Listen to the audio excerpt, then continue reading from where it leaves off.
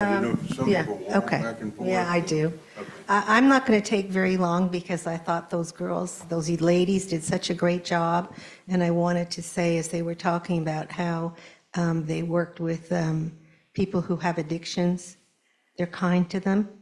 And that's pretty much what I'm going to talk about today is angry patients and anxious patients. And, like, that's it. That's all it is. But I'll go through a few strategies and explain a little bit, and then we can all get out of here.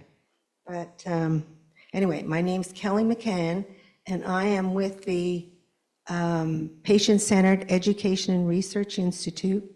We certify patient navigators. We work with large companies that are working they work in healthcare, managing certain patient populations, and we help train their folks there.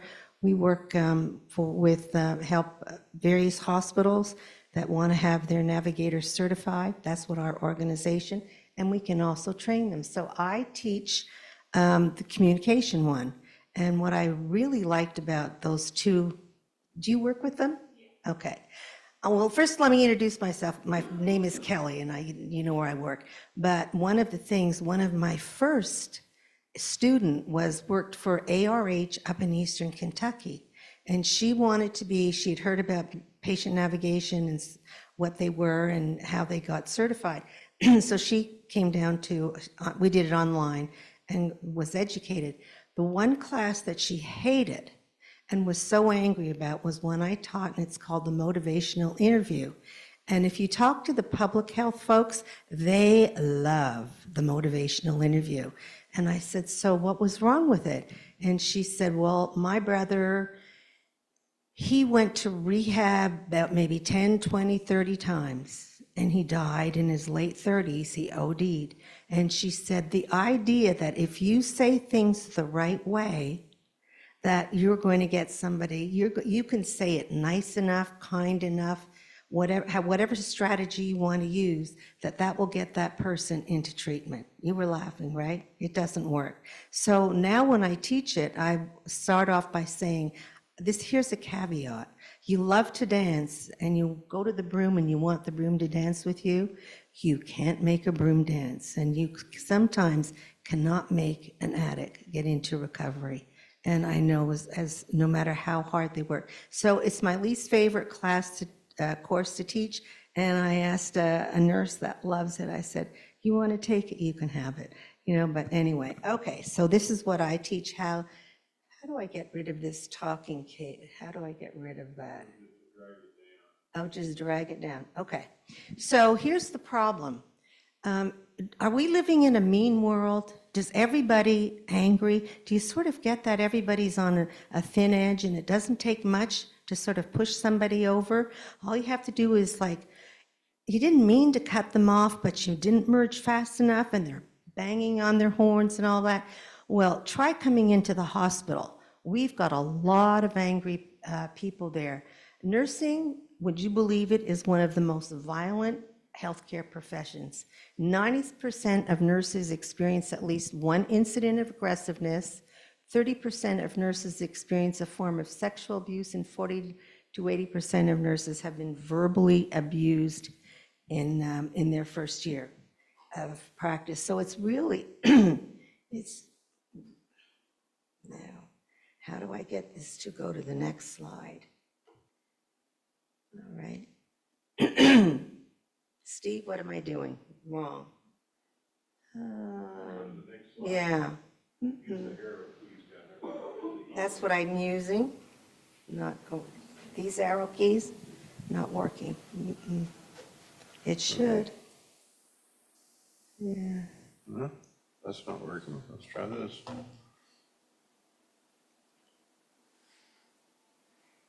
I'm not sure. Let's see. Maybe I'll just try.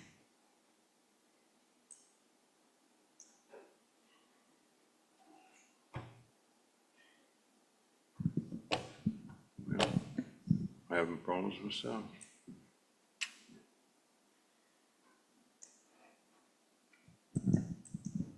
Okay, there we go. Yeah, okay. Just click on the screen. Just click on the screen. Oh, listen, I can go back previous. Okay, let me see. Okay, last slide. Okay, that was the problem.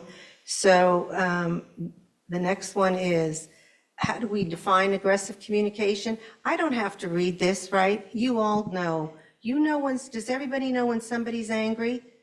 When you were very little and you were lying on the sofa at home and it's 4 o'clock and mom and dad aren't home yet, or mom comes in the door or dad comes in the door, without saying a word, you know if he's in a good mood or she's in a good mood or a bad mood, right? How do you know? What'd you say? Oh, it's the nonverbal behavior, right? You look at somebody, it's the way they walk, it's the size, it's whatever. So it's an interpersonal behavior that applies force physically or symbolically in order, minimally to dominate and perhaps damage. I don't think people, when they're really angry, know the damage that they're really doing. So why, you've all been in healthcare. How many of you like to wait? You wait, right? Nobody likes to wait. Patients can become angry for many, many reasons, and you have to be able to work with them. So we like to say that communication is contagious. If I'm angry and yell at you, what are the odds that you're going to be angry and yell back at me? In a hospital, you might want to do that. You can't. So how do all the and it's not just nurses, it's anybody that works in a hospital. First of all, why are they angry? I mean, you all know if you're sick and you don't know why, and somebody uses the big word cancer, you don't hear anything, right? Your mind is off somewhere and you are convinced you're not going to make it. So things like that happen. People, they don't understand it. There's a huge thing called health literacy. They speak another language, or they're from a culture that, doesn't like to go to a hospital. How many of them, I work for a hospital outside of Lexington, try and get those patients to go to UK. They didn't like to go to the big city. They didn't like to try to find the hospital. They couldn't find a parking spot. They couldn't find the doctor's office. They're sick, in pain, and it's a long wait. So there's a lot of reasons that, and we've got a couple more. A lot of them think they didn't get good treatment, right? They didn't listen to me. And of course, many of them, especially if you've got a very serious illness, you truly are, you're really worried about losing control. Just frustrated with the illness, the behavior, just everything is bad. I mean, I've heard people, I do a lot at UK, I've heard people that have gone to UK to the emergency department and they are really sick and they are in the emergency department for 1 day, 2 days, 3 days before they can find a room for them. So it's, like you're angry. So here's how you identify them. You know, without saying anything. You can tell by the tone of their voice. You can tell by the way they walk. You can tell they're difficult, they're stubborn. If they want, if they don't want to talk to you, you can't get them to talk to you. So the other nonverbal cues, their jaw's tense, their teeth are clenched, their fist is clenched, they may speak in a loud voice. And again, anger is very contagious. So that's why you have to be careful. So here we are, we're going to overcome bad patients. And so I'm going to quickly go through a lot of strategies about managing. You want to, as that young lady that is in recovery said, be kind. Just stay calm. I think there were a few EMTs in the room also.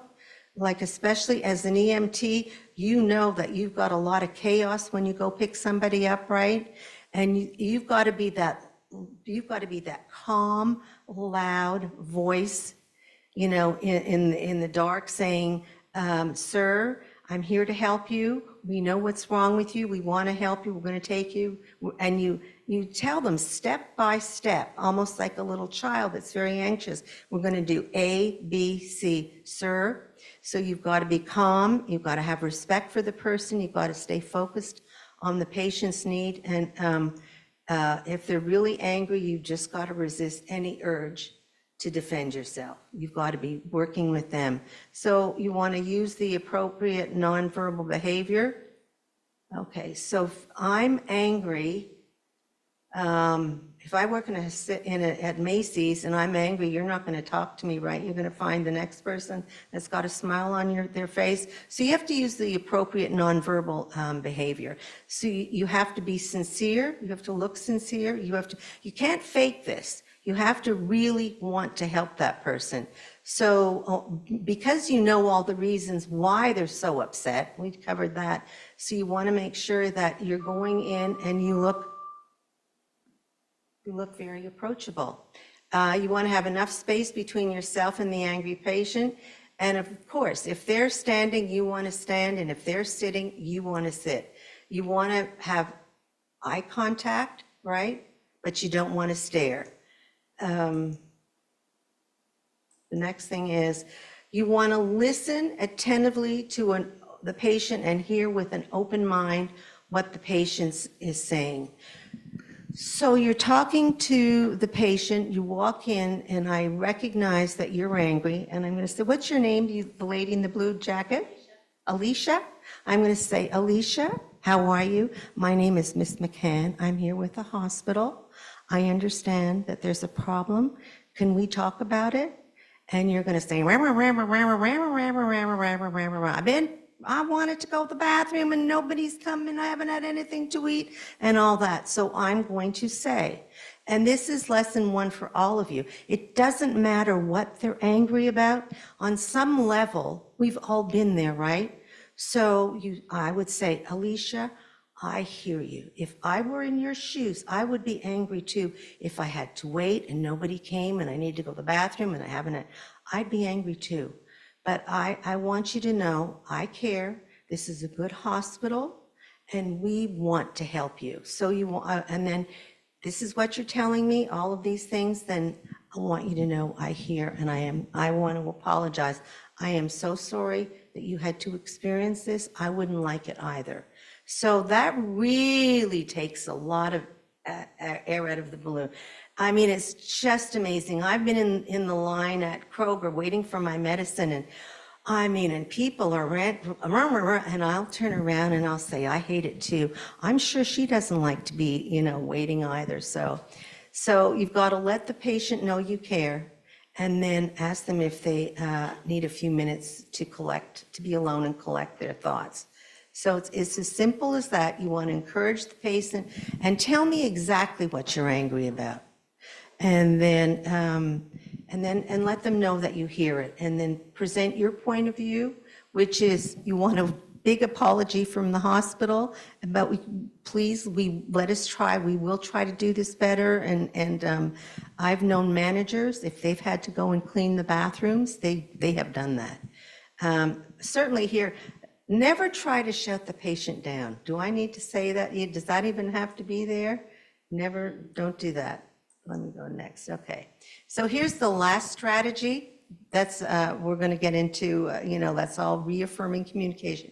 If you ever feel threatened by a patient, you really want to leave the room immediately. So if Alicia's yelling at me, I'm going to say, Alicia, I do hear you and I do want to help you, but you know what? This is above my pay grade. I am going to go out and I'm going to go and seek at the nurse manager, and we'll be back in to talk to you. So I'm going to look at you always, and I'm going to try to be pleasant. But if you're really worried that it's code silver, you see something really harmful, then we tell them just be calm, pleasant. I'm coming back, and then you just run like, and call code silver. Okay. So, the next one is strategies for dealing with anxious patients. It's pretty much a lot of the same things.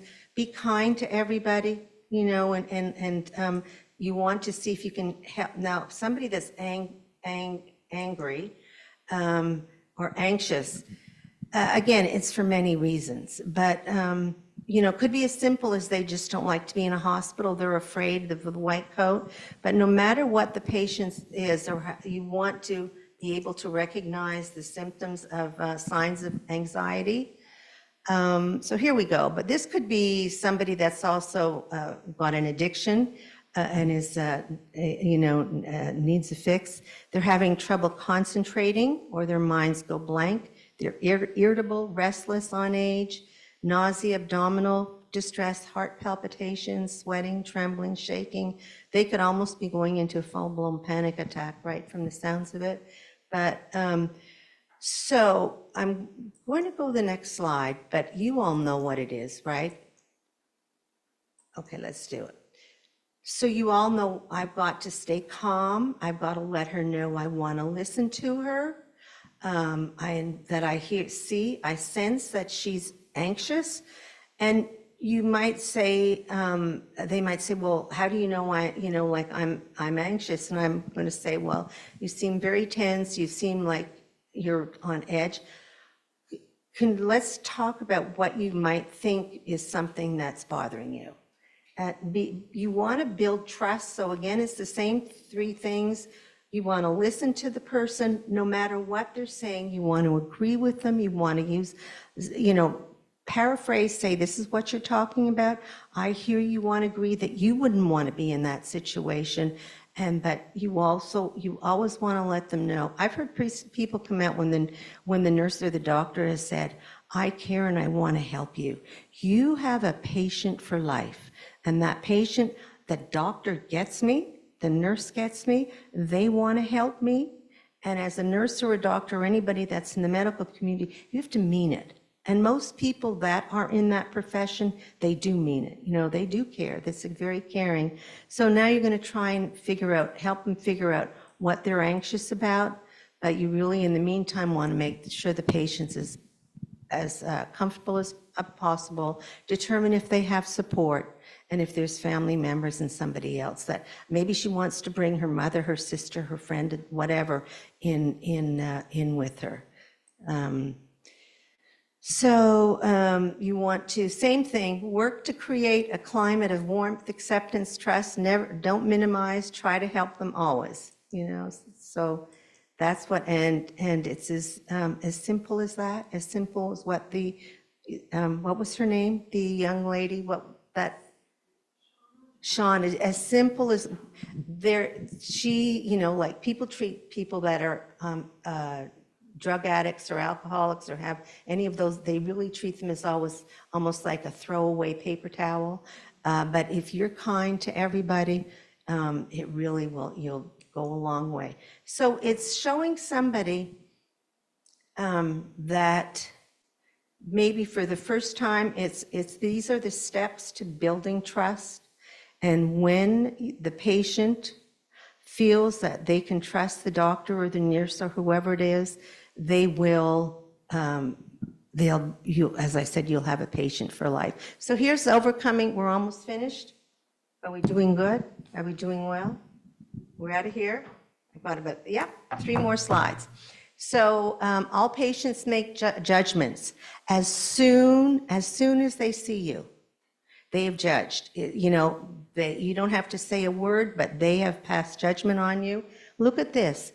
70% of people make a judgment on just you walking in the room. So that's why, as a healthcare professional, you have got to walk in with being sincere, but with a smile if you can, or at least look like somebody that you're not scowling and like, I don't want to talk to you.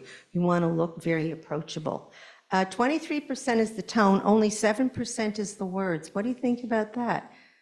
It's the nonverbal behavior.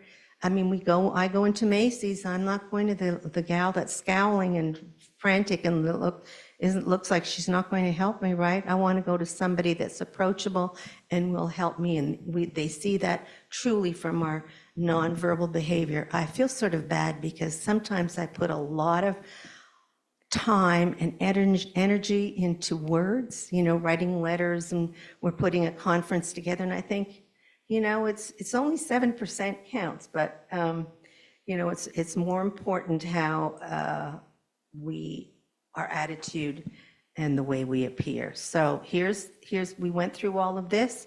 You can, if you want this PowerPoint, I'll be happy to give it to you. You can share it to any of your folks in your organization. Here's how everybody wants to manage angry people.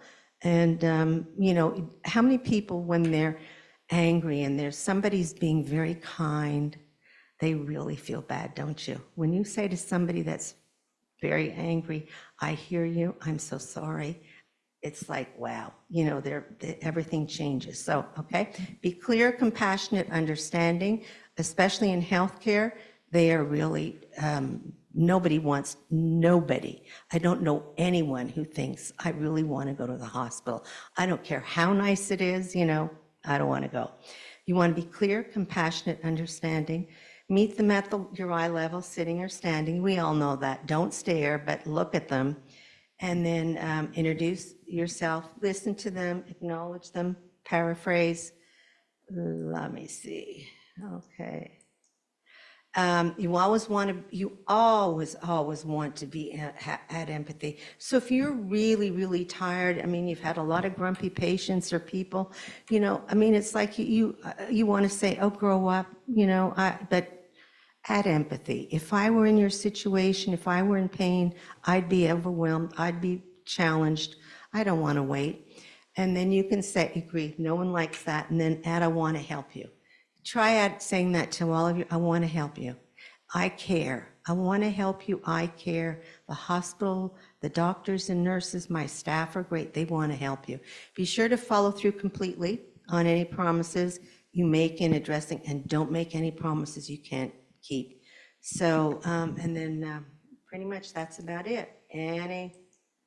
Okay. Well, angry people are not always wise. Is there any questions? Any questions? You're all great. Thank you. If you want the presentation, just you know, to give to your staff, your nice, kind staff, you know, I'll be happy to share it with you. I appreciate that. Okay. And I hope you can come to some of our future case band meetings. I will be And happy to. Yeah. we welcome everyone here that's interested in injury or violence prevention. So thank you. Oh, yes. You know, and it's interesting because the organizations that I work with, I mean, this is relatively new, like managing a mass population. So this, one of the organizations, Humana might say to this group, if you will manage all of our diabetic population, like keep them healthy, so things will happen like the diabetic population, whoever's their Humana patient will have a number to call, and they'll have their, you know, put in their sugar levels every day. And then if it's too high, it flags, and a navigator will call them back. So when I'm working with these organizations, because I've just said 70% of having you want a trusting relationship, because you want that patient to be compliant, right? Well, they can't see you, right, because you're on the phone. So I said, okay, guys, you just got it's all on your tone of voice. Mm-hmm. It's all on your tone of voice. Just be kind, and people, you know, people can sense that right away. Anyway. I noticed during your presentation, one thing, my dad had dementia toward the end, and that was one of the things. You had to be very calm. Very kind. And just patient with him as he went through that, because he'd get very angry. And you know what they say, right, in healthcare, like with somebody, the caregiver and the dementia patient, who really is the patient? You know, it's very, very hard to take care of someone like that. Thank you very much. It's a nice day. Thank you so much. We'll have to get this out of here, and thanks again.